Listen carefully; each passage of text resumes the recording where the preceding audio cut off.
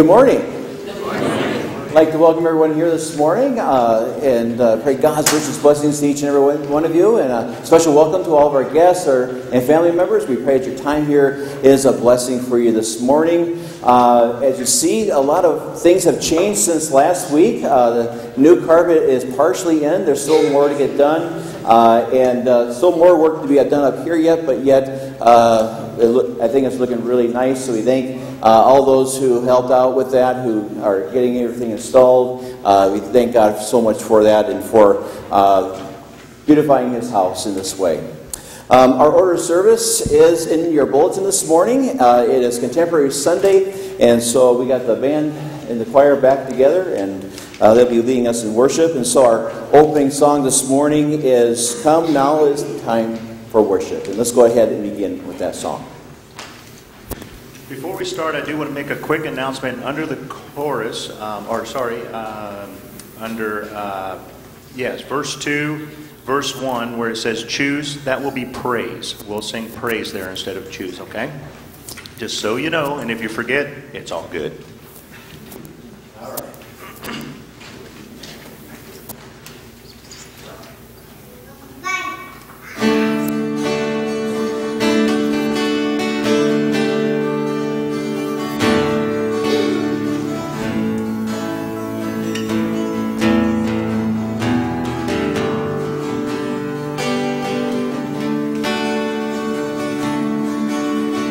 Come, now is the time to worship.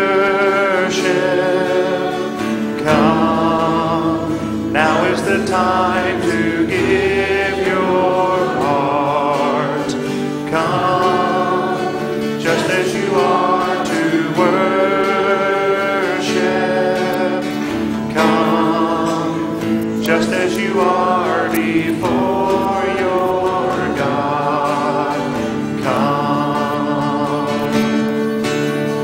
One day every tongue will confess you are God. One day every knee will bow. Still the greatest treasure remains for those who gladly praise you now. Come, now is the time to worship. Come, now is the time to give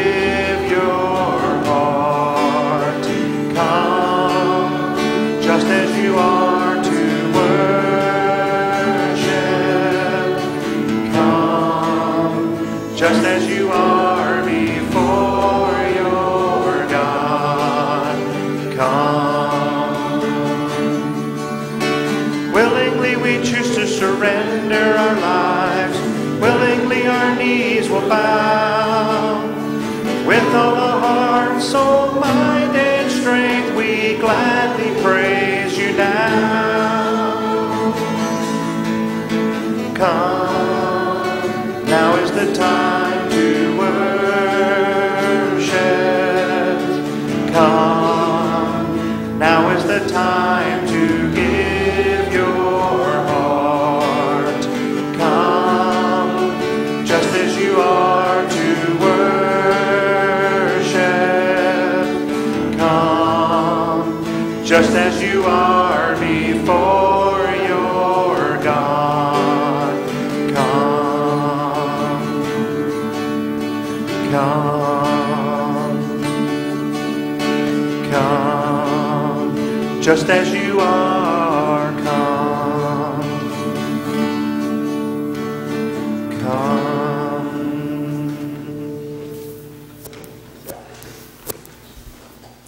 I'd like to invite everyone to please stand. In the name of the Father, and of the Son, and of the Holy Spirit. Amen. For confession and absolution this morning, we speak together the words of Psalm 85. The psalm has two parts. The first part is a plea of the psalmist to God, and the second is his announcement of God's promised salvation. And so we use this Psalm 85 as we confess our sins and to hear God's forgiveness for Jesus' sake. Lord, you were favorable to your land. You restored the fortunes of Jacob. You forgave the iniquity of your people. You covered all their sins. You withdrew all your wrath. You turned from your hot anger. Restore us again, O God of our salvation. And put away your indignation toward us. Will you be angry with us forever? Will you prolong your anger to all generations? Will you not revive us again? That your people may rejoice in you. Show us your steadfast love, O Lord. And grant us your salvation. We confess, Lord, our God, that we have listened to the voices of Satan, the world, and our own desires. We have not loved you with all that we are and have, and we have not considered our neighbor's needs as important as our own. We can only throw ourselves on the mercy of your gracious court and ask for forgiveness that we may amend our sinful ways. Let me hear what God the Lord will speak, for he will speak peace to his people, to his saints. But let them not turn back to folly. Surely his salvation is near to those who fear him. That glory may dwell in our land. Steadfast love and faithfulness meet. Righteousness and peace face each other. Faithfulness springs up from the ground. And righteousness looks down from the sky. Yes, the Lord will give what is good. And our land will yield its increase. Righteousness will go before him. And make his footsteps a way. The steadfast love of the Lord and faithfulness of our God are endless. For the sake of our Lord Jesus Christ and his sacrifice for all of our sins, God declared us to be his own children and has opened the kingdom of heaven to all believers. As a called and ordained servant of Christ, I therefore forgive you all of your sins in the name of the Father, and of the Son, and of the Holy Spirit. Thanks be to God. Amen. We continue with the Kyrie. In peace, holy and blameless before him, let us pray to the Lord. Lord, have mercy.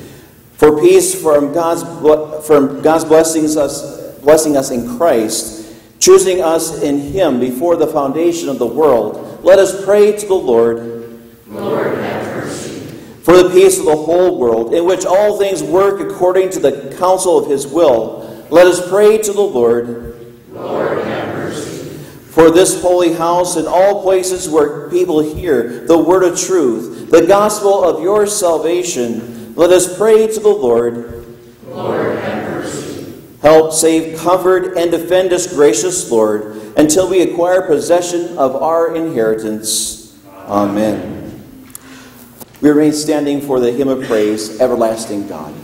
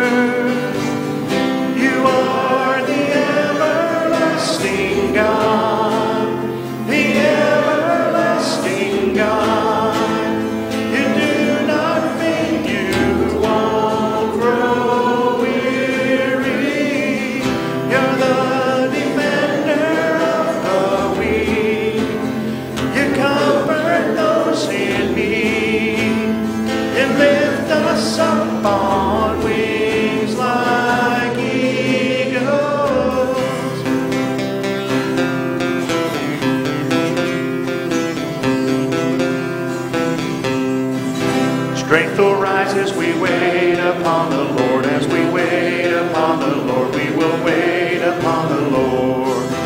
Strength will rise as we wait upon the Lord. We will wait upon the Lord. We will wait upon the Lord our God. You reign forever.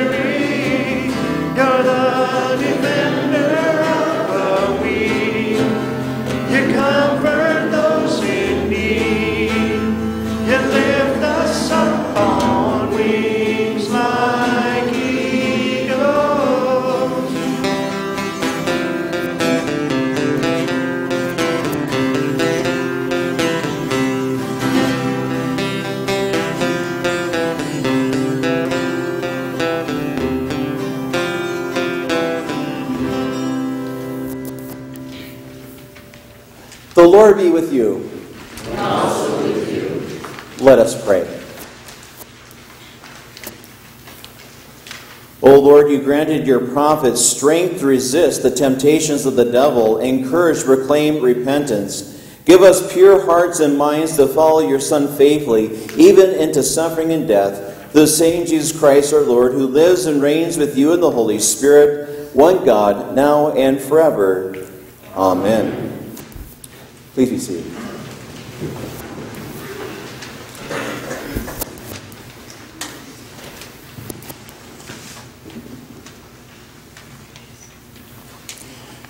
The Old Testament lesson of the seventh Sunday after Pentecost comes to us from the prophet Amos, the 7th chapter.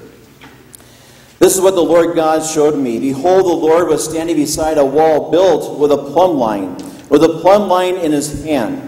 And the Lord said to me, Amos, what do you see? And I said, a plumb line. Then the Lord said, Behold, I am setting a plumb line in the midst of my people Israel. I will never again pass by them. The high places of Isaac shall be made desolate, and the sanctuaries of Israel shall be laid waste. And I will rise against the house of Jeroboam with the sword. Then Amaziah, the priest of Bethel, sent to Jeroboam, king of Israel, saying, Amos has conspired against you in the midst of the house of Israel. The land is not able to bear all his words. For thus Amos has said, Jeroboam shall die by the sword, and Israel shall go into exile away from his land. And Amaziah said to Amos, O seer, go, flee away to the land of Judah, and eat bread there, and prophesy there. But never again prophesy at Bethel, for it is the king's sanctuary, and it is a temple of the kingdom. Then Amos answered and said to Amaziah, I was a prophet, nor a prophet's son, but I was a herdsman and a dresser of sycamore figs. For the Lord took me from the flock, and the Lord said to me, Go, prophesy to my people Israel. This is the word of our Lord. Thanks be to God. We continue with the gradual. Oh, the depth of the riches and wisdom and knowledge of God. How unsearchable are his judgments, and how inscrutable his ways. For from him and through him and to him are all things. To him be glory forever. Amen. The epistle lesson this morning comes from St. Paul's letter to the Ephesians, the 1st chapter.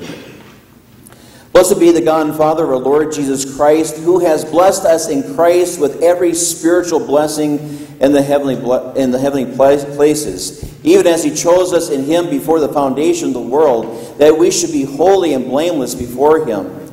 In love he predestined us for adoption as sons through Jesus Christ, according to the purpose of his will, to the praise of his glorious grace, with which he has blessed us in the Beloved. In him we have redemption through his blood, the forgiveness of our trespasses, according to the riches of his grace, which he has lavished upon us in all wisdom and insight, making known to us the mystery of his will, according to his purpose, which he set forth in Christ, as a plan for the fullness of time, to unite all things in him, things in heaven and things on earth. In him we have obtained an inheritance, having been predestined according to the purpose of him who works all things according to the counsel of his will, so that we who were the first to hope in Christ might be to the praise of his glory. In him you also, when you heard the word of truth, the gospel of your salvation, and believed in him, were sealed with the promised Holy Spirit, who is the guarantee of our inheritance, until we acquire possession of it, to the praise of his glory. This is the word of our Lord. Thanks be to God. I invite you to please stand for the reading of the Holy Gospel. The Holy Gospel is according to St. Mark, the 6th chapter. Glory to you, O Lord. King Herod heard of it, for Jesus' name had become known. Some said, John the Baptist has been raised from the dead. That is why these miraculous powers are at work in him. But others said, he is Elijah, and others said, he is a prophet like one of the prophets of old. But when Herod heard of it, he said, John, whom I beheaded, has been raised. For it was Herod who had sent and seized John and bound him in prison for the sake of Herodias, his brother Philip's wife, because he had married her. For John had been saying to Herod, "It is not lawful for you to have your brother's wife." And Herodias had a grudge against him and wanted to put him to death, but she could not, for Herod feared John, knowing that he was a righteous and holy man, and he kept him safe. When he heard him, he was greatly perplexed, and yet he heard him gladly. But an opportunity came when Herod, on his birthday, gave a banquet for his nobles and military commanders and the leading men of Galilee.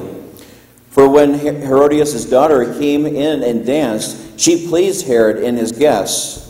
And the king said to the girl, "Ask me for whatever you wish, and I will give it to you." And he vowed to her, "Whatever you ask of me, I will give you up to half my kingdom."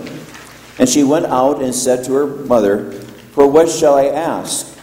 And she said, "The head of John the Baptist." And she came in immediately with haste to the king and asked, saying, "I want you to give me at once the head of John the Baptist on a platter." And the king was exceedingly sorry, but because of his oaths and his guests, he did not want to break his word to her. Immediately the king sent an executioner with orders to bring John's head. He went and beheaded him in prison and brought his head on a platter and gave it to the girl, and the girl gave it to her mother. When his disciples heard of it, they came and took his body and laid it in a tomb. This is the gospel of our Lord. Praise to you, O Christ. Please be seated as we sing our next hymn, How Great Is Our God.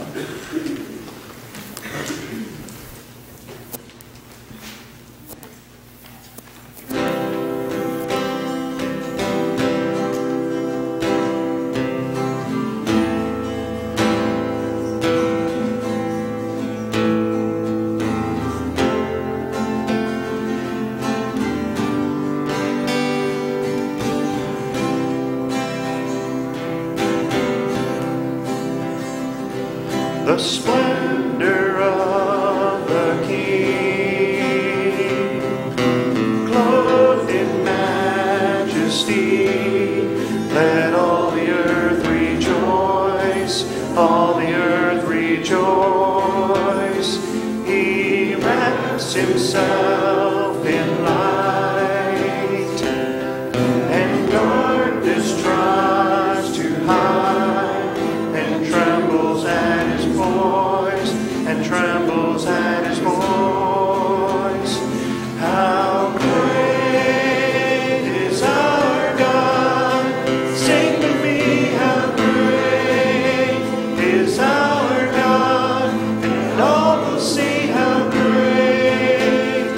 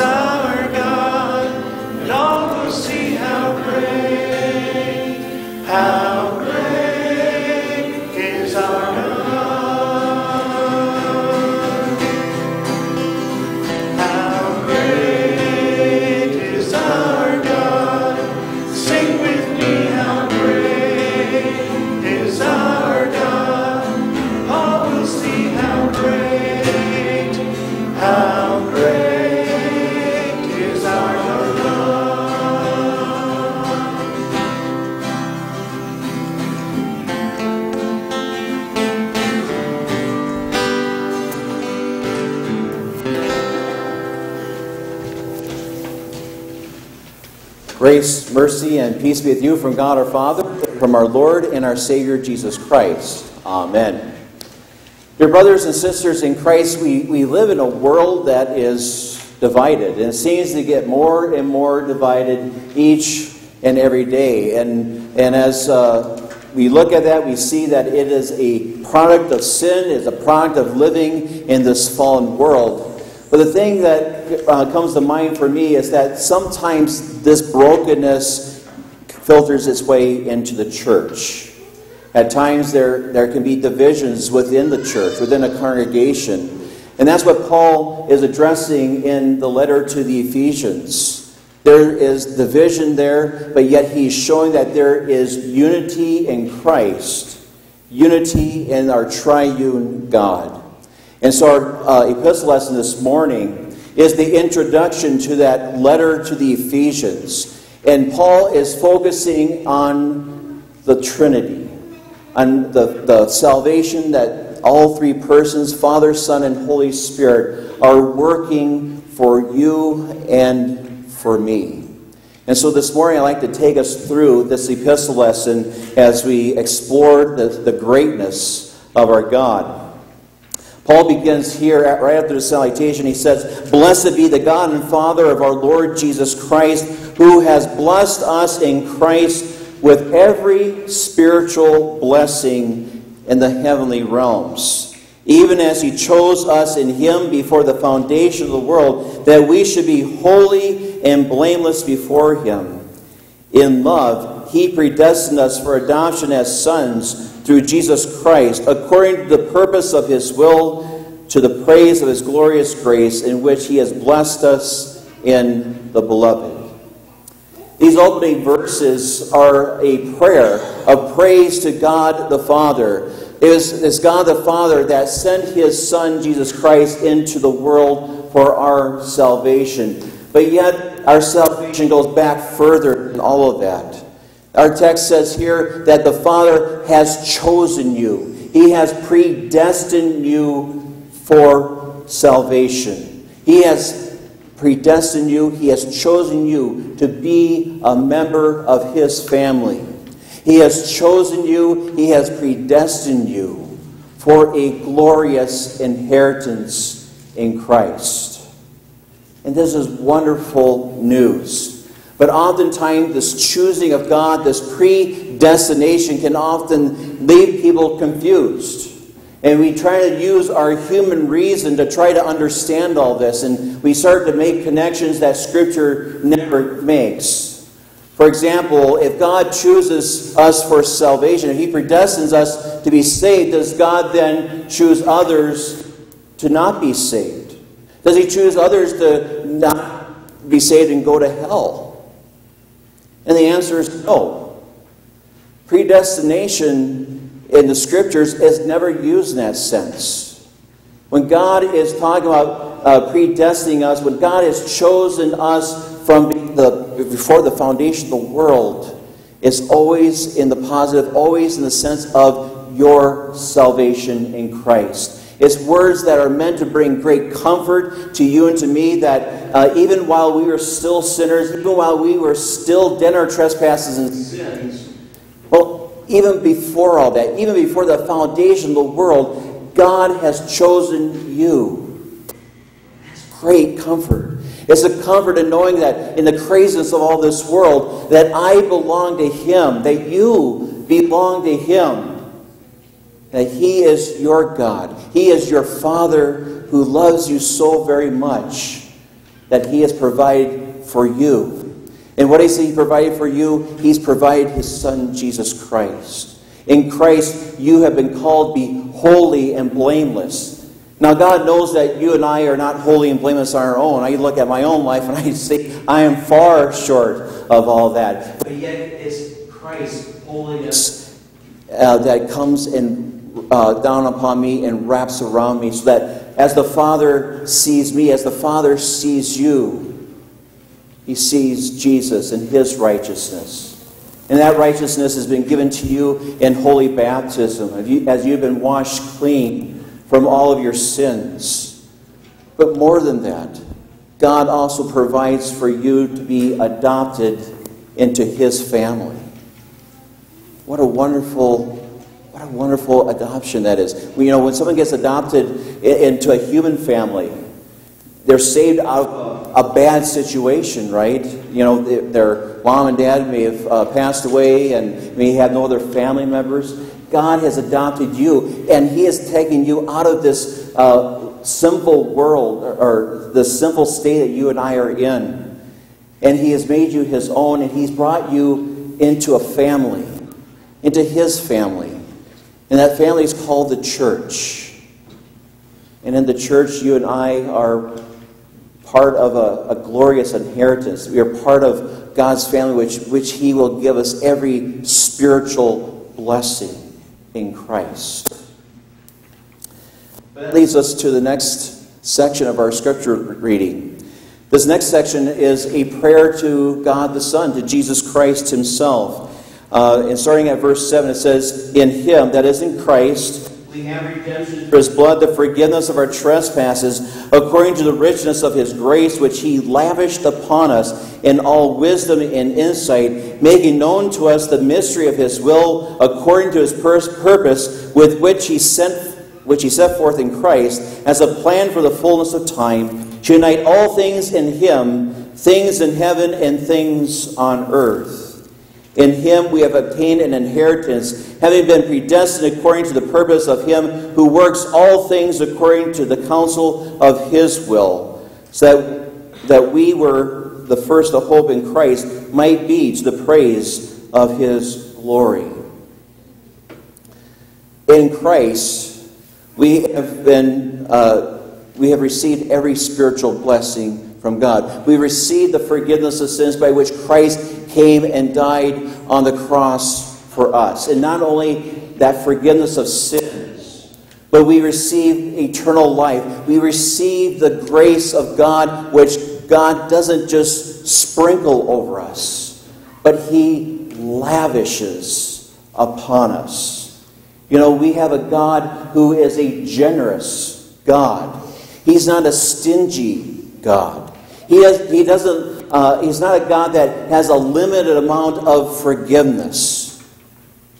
But he's a God who has forgiven all things. He has forgiven your sins and the sins of the entire world through the sacrifice of Jesus Christ on the cross. We have a generous God. A God whose love for you is boundless. Who flows not only into you and fills you, but fills you to overflowing. That love may flow out to others. But he's also given you an inheritance that is his, in which we also share in. And that's the inheritance of eternal life. It's the inheritance of ruling all things, heaven and earth, with him. That's the inheritance. All the riches of heaven, everything that is Christ, belongs to you and to me, because as the church, we are the bride of Christ. When you get married, what's the wife's becomes the husband's, and what's the husband's becomes the wife's. Same thing here. All that is Christ belongs to you. And as we move on in our text here, this last few verses is a prayer to the Holy Spirit. "So in Christ you also, when you heard the word truth, the gospel of your salvation, and believed in him, were sealed with the promised Holy Spirit, who is the guarantee of our inheritance until we acquire possession of it, to the praise of his glory." So the Father sends his Son. The Father has chosen you from before the foundation of the world. He sends his Son, who gives you everything, who has won salvation, who is your redemption. And now the Holy Spirit gives that to you. He gives it through the Word of God. He gives it to you in baptism as he continues to call people into God's family. And he is the guarantee that what is promised will be ours when Jesus returns. That's what the text is talking about. What is Christ's belongs to you. What is God's belongs to you. And that's the greatness of being adopted into his family. And as we have received all things in Christ, those are things that we can share with others. As we call others to come to faith in this wonderful God who loves us and has brought us together. You see, the unity of the Trinity brings us together as well in the body of Christ. It heals divisions, it heals hurts, it heals all sorts of sorrows as we are healed through the forgiveness of Christ. And that's the message of our text today, that there is unity in Christ because Christ brings us healing. And it's the work of the Holy Trinity because the whole Trinity loves you. In Jesus' name, amen. And now may the peace of God, which surpasses all human understanding, guard your hearts and minds in Christ Jesus our Savior to life everlasting. Amen. At this time, I invite you to please stand as we confess our Christian faith in the words of the Apostles' Creed.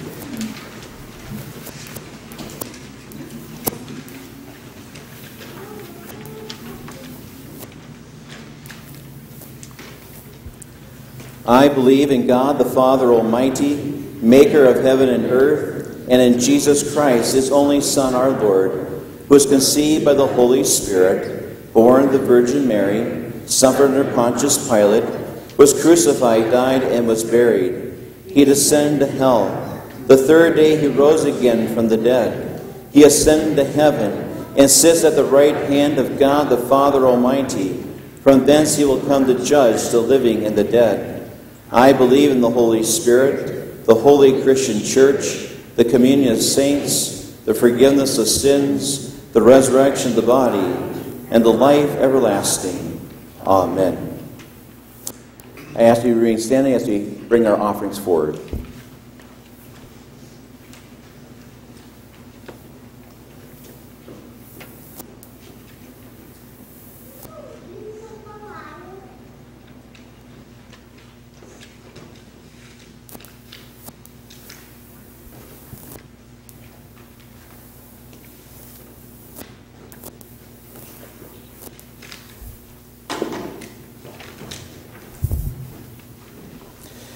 Let us go to God in prayer for the church around the world, the nations of this earth, and all who call to him in their various needs.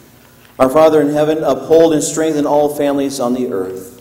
Guide parents to teach their children all that you have done and promised. Grant your blessing wherever your people gather around your word and your sacraments. Lord, in your mercy, when the world seems to be winning and your holy name is used without thought, put a strong confession on the lips of church leaders and all your people everywhere. Grant that they may be used so that the reality of your power and grace shine forth to dispel fear and to bring many to faith in our Savior. Lord, in your mercy, extend your kingdom, O Lord, through the mission efforts around the world. Open voices to speak your word of judgment and grace, and open ears to hear your invitation to turn and to be saved. Lord, in your mercy, raise up, we pray, leaders at all levels of government who will order society according to your will. Strengthen those who protect at home and those who defend abroad, so that our nations and all others find peaceful solutions to chaos and conflict. Lord, in your mercy, hear the prayers of the poor so that their daily needs of food, clothing, and shelter be available to them. Bless all who grow and distribute crops, all who seek to alleviate pain and suffering, and all who fund and build decent housing. Listen especially for the needs of those that we know, especially including Rose Kerner, Larry Fleck Jr., Lois Ann Bartles, Larry Rathy, Arlene Bowling, Agnes Tuma, Marlon Evers, Eldon Bartles, Bruce Houghton, Sierra Garacki, Kevin Miesbach, Brianna Pottsberg, Leroy Beathy, Sherry Sapp-Strithheit, Herb Leaders, Karen McCoy, Arlo Miesbach, Mary Alice Grove, Alan DeYoung, Addie Colmeyer, Mindy Johnston, Josh Wilkins, Deb Lance, and Chris Kelly. Give them the healing, comfort, and hope that fits your gracious plans for them. Lord, in your mercy, you have graciously forgiven us for Jesus' sake. Open doors of opportunity for this congregation to be a welcoming place for people burdened with their past. Grant us to tell them what you have to say to them and to us, both words of forgiveness, peace, and hope. Lord, in your mercy, into your hands we commend all those for whom we pray, trusting in your mercy through your Son, Jesus Christ our Lord, who has taught us to pray. Our Father, who art in heaven, hallowed be thy name. Thy kingdom come, thy will be done on earth as it is in heaven. Give us this day our daily bread, and forgive us our debts as we forgive our debtors. And lead us not into temptation, but deliver us from evil. For thine is the kingdom and the power and the glory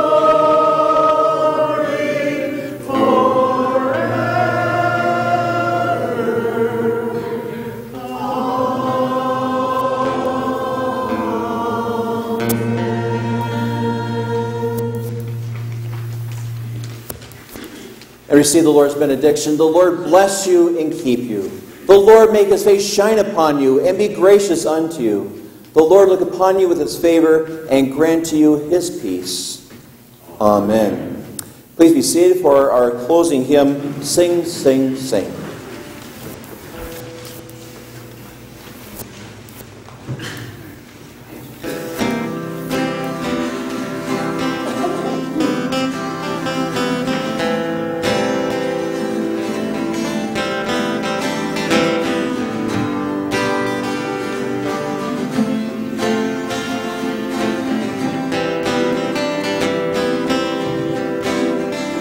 We will sing, sing, sing, and make music with the heavens. We will sing, sing, sing. Grateful that you hear us when we shout your praise. Lift high the name of Jesus.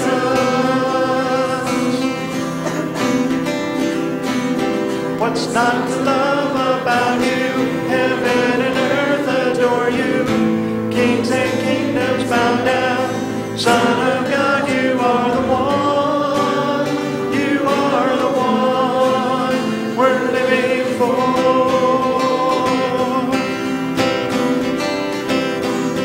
You are the love that frees us. You are the light that leads us. Like a fire burning. Son of God, you are the one. You are the one we're living for. We will sing, sing, sing, and make music with the heavens. We will sing, sing, sing. Grateful that you hear us when we shout your praise. Lift high the name of Jesus.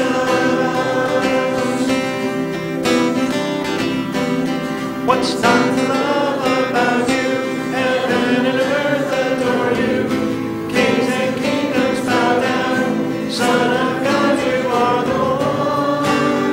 You are the one we're living for.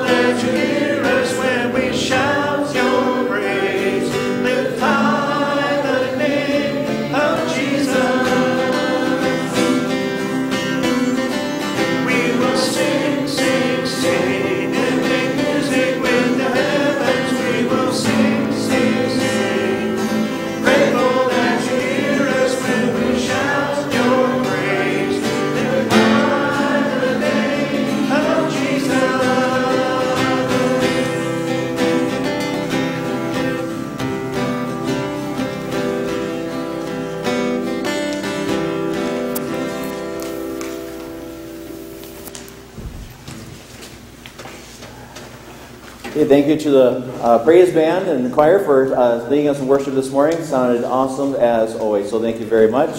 Just a couple announcements before we depart here this morning. Again, attendance cards, if you haven't already done so, I'd like to remind you to please fill those out. Those are important to help us with keeping track of attendance and everything. So it is a matter of pastoral care. And so I ask you to please fill those out and give it to the elder usher on the way out this morning. Also, again, thanks so much to everyone who has helped out with taking everything down last week in preparation for the carpet being laid down, and for those who helped put everything back, and for all the cleaning that was done. There's still more to be done, but thank you to all those who have organized it, the beautification committee, the trustees, and the elders, and all those who have helped out. It's looking really great, and we're looking forward to seeing the finished product, and we give thanks to God for all the gifts and the talents that He has given in this congregation to accomplish these tasks. Also, please keep in mind, in a couple of weeks, on July 25th, is our voters' meeting, so please keep that in mind. There's a number of things on the agenda that talk about. We have things to talk about with the roof. We have some roof damage, and we need to talk about that. So I'd like to really invite everyone to come to the voters' meeting and to be able to participate with that. Also this week, I will be in the office on Monday, but I will be out of the office on Friday this week. I'll also be at my circuit meeting on Tuesday morning and early afternoon. I'll be down in Humboldt. If you need to get a hold of me, Amy has my cell phone, or the elders have my cell phone. They could be able to get a hold of me as well. Stewardship Board will be meeting this Thursday. Please keep that in mind at 4 o'clock. And let's see here, we got Meals on Wheels starting in August. So there's sign-up sheets in the back. So if you can, I'd like to invite you to please help out with the Meals on Wheels. And then one other thing before I ask Luann to please come up for our stewardship moment. Pastor Paul Warnicki will be installed today. Everyone is invited to come to Christ Lutheran in Nebraska City. It will be at 3 o'clock for installation, and they invite you to stay for a meal afterwards that they are providing. So hopefully we can go there and to help them celebrate receiving their new pastor. Okay, with that in mind, I turn things over to Luann.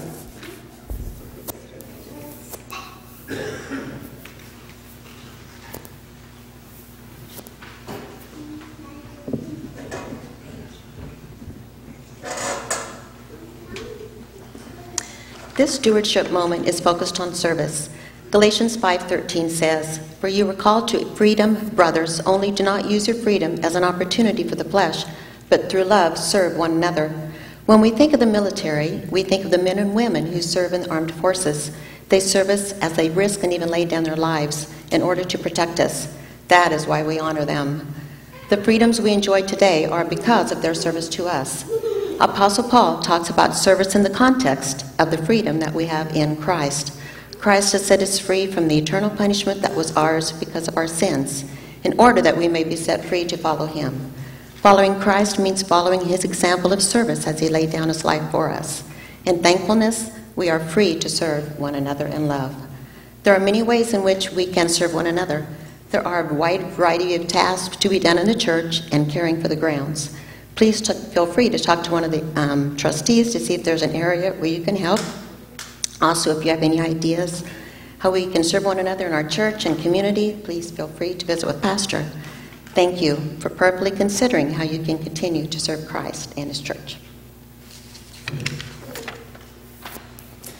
Thank you very much, Luann, for sharing with us that stewardship moment. And God's richest blessings to each and every one of you as we use our gifts and talents for God's people and the community, and to praise the glory of our Father.